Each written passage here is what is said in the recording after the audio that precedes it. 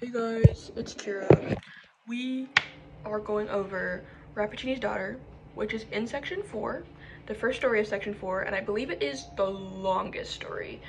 And it is written by Nathaniel Hawthorne. It is obviously one of our stories that touches on humanity and technology. So, Rappaccini's Daughter is considered part of like the overall Gothic architecture genre. It has a lot of layers, so this video definitely won't be very long, but it will try and hit on as many points as I can without this being stupidly long. So, the story starts off with a young college age student. His name is Giovanni. He is kind of just moving into his dorm. The story is set in about the 1600s, so get into that mindset. 1600s, young man living in a new place. His little apartment dorm thing is overlooking a garden. So from his window, he notices this kind of like old, sickly, frail, spooky looking dude who is moving cautiously through a garden, and then he calls out for Beatrice. And it's in a shaky and like sickly kind of voice. And Giovanni immediately is like, oh, he's probably sick.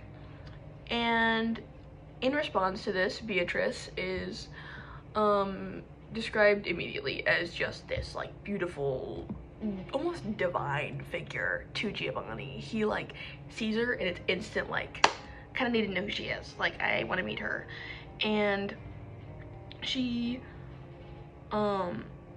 it says she looked redundant with life, health, and energy, all of which attributes were bound down and compressed, as it were, and grindled tensely in their luxuriance by her virgin zone.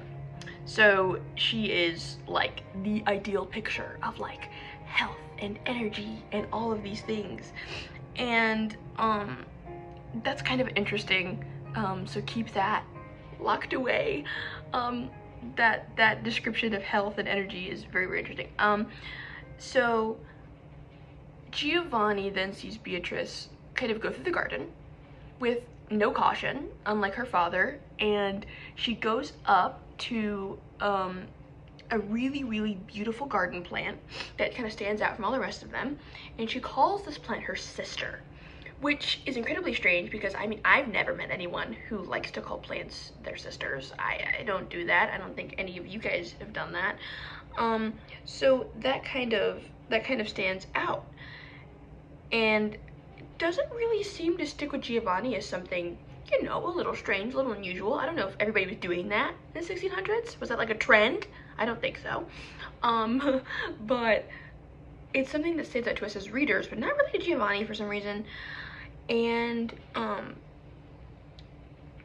there's sort of, Giovanni has like a dream, and that's used as a literary reference to Dante's Divine Comedy and to the Bible in a sense. And he's dreaming about how the flower and Beatrice are different but the same, and there was something that just like connected them, and he just didn't know what it was. And the use of that literary device kind of is thrown in by Hawthorne to see if you'll catch it, and to kind of just test us as readers to see if we can grab onto that. And then we kind of get insight through this to see that Rappaccini is presented to us as a serious scientist, but the things that he's doing and the ideals he has are insane to us in current day, but really weren't back then. So throughout the story, Hawthorne kind of sneaks in little bits of that mentality of what women were supposed to be doing, and things like that throughout his story. This kind of shows again when later on Giovanni is curious about the garden and the girl, and he kind of like, just kind of like, whatever, like, that's kind of weird, that's kind of cool. But then throughout the story, it gets more intensive. It starts as a simple curiosity, but then kind of picks up and becomes a sort of obsession. And then through his father, he's able to be introduced to Baglioni, who's a professor of medicine at the university that Giovanni is studying at. And Baglioni warns that while Rappaccini is, you know, a really, really brilliant scientist or a man of science, he is like totally heartless and probably wouldn't be somebody that you want to, you know, go say hi to. And Baglioni tells Giovanni that Rappaccini has so well schooled his daughter that she could be a professor herself, which makes her almost more rare and unique, thinking of the time period, because not only does she have these strange physical qualities and strange things like that, but she's incredibly intelligent. And obviously in the 1600s, women were not professors. We didn't have the first full professor that was a female in the United States until 1871. So obviously Beatrice would have not been able to be a professor, which is obviously unfortunate. But we can see that Beatrice obviously has a very deep love for her father's garden, and she takes care of it as if it is her life force, like it is what she's here for. And Giovanni at one point throws a bouquet of flowers to her, and as she picks it up, all of the flowers wither. And so Giovanni is kind of just like with like this mix of horror, and it draws him in more. So as the story goes on, he just finds himself unable to turn away from her. And in a literature guide it says, partly a horror story, partly a love story, Rappaccini's Daughter is also a cautionary tale, not only about man's untoward interference in nature, but also about how true goodness is not corruptible. And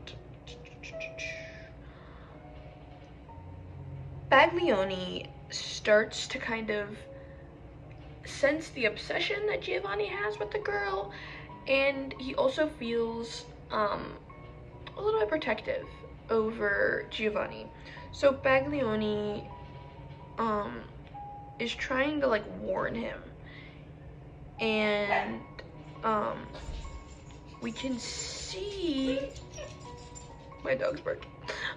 We can see that Baglioni immediately thinks that he's like being studied in a way, or like he's getting put into like basically a science experiment. So he's like, yeah, you should probably watch out, because you're definitely going to be part of something you don't want to be part of. And Giovanni kind of brushes it off. He doesn't really care. He bribes the housekeeper into revealing a hidden path into the garden, and he meets Beatrice kind of like in person for the first time there. And then they start meeting like every day, which for this time period was not normal unless you guys were like, unless he would have been courting her. So this wasn't like an everyday thing that just like happened. Like you didn't just hang out every day unless you were like planning on getting married. So Giovanni eventually, like as they're spending more time together, starts to be like, wait, what if I am getting experimented on?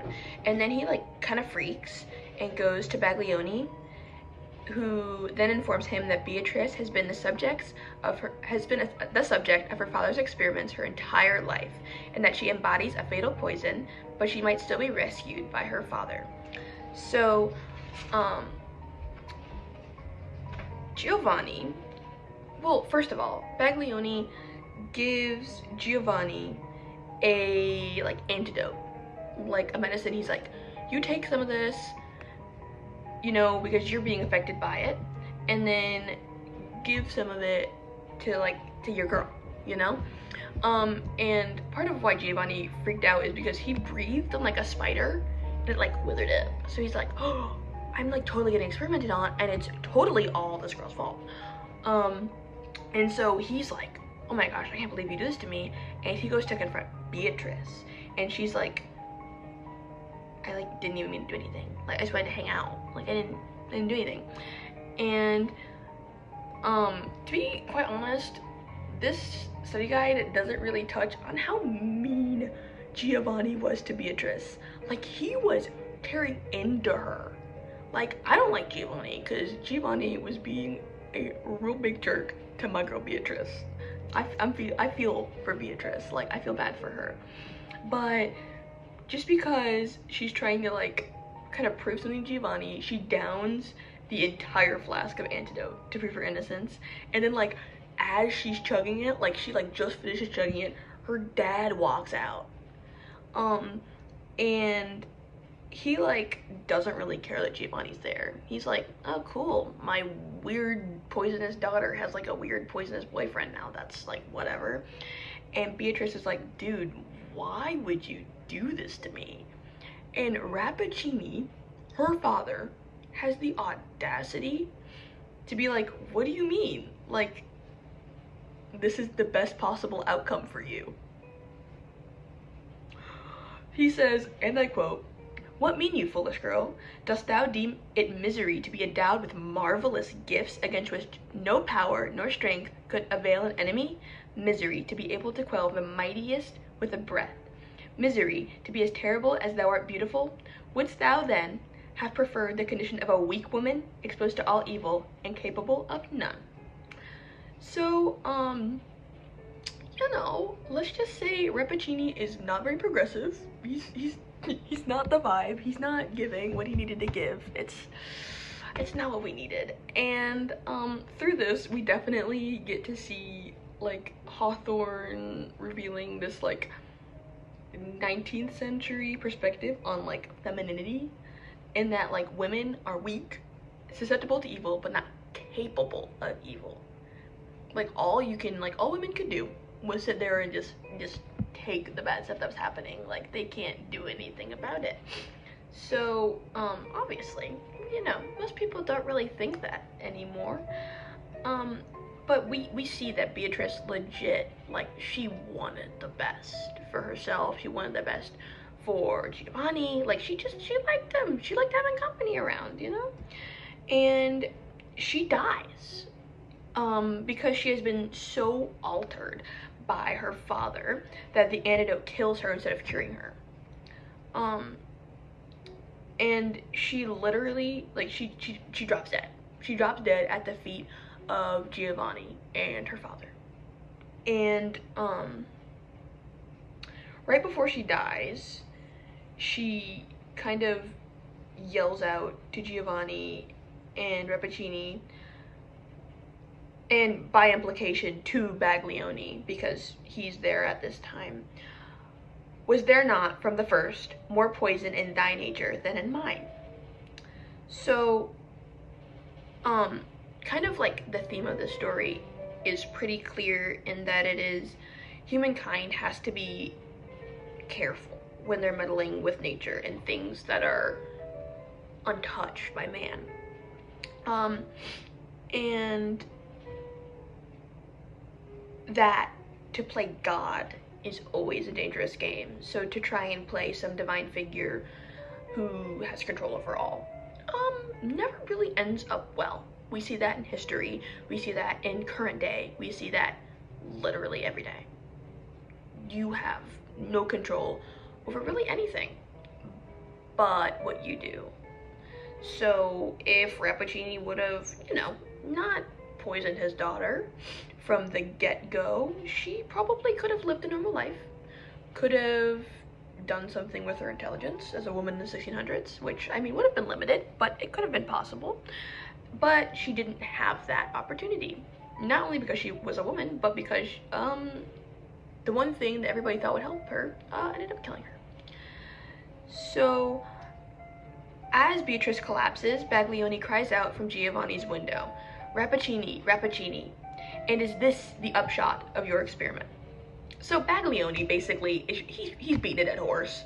I think Rappaccini at this point knows, ooh, maybe I shouldn't have done that. But Baglioni doesn't like Rappaccini. They've had the feud forever, so he's like, dude, like, you messed up. Like, I kind of, like, you did that. Like, that's tough. And, the narrator tells us that Baglioni kind of cries this out with a mixture of horror and triumph, thereby suggesting that all three of these men have used the girl for their own ends. Giovanni emotionally, her father experimentally, and Baglioni as a means to show up his rival. Therefore, all three men are in some measure responsible for her death. That is Rappaccini's Daughter. Next up will be Moxon's Master by Ambrose Bierce. See you guys later.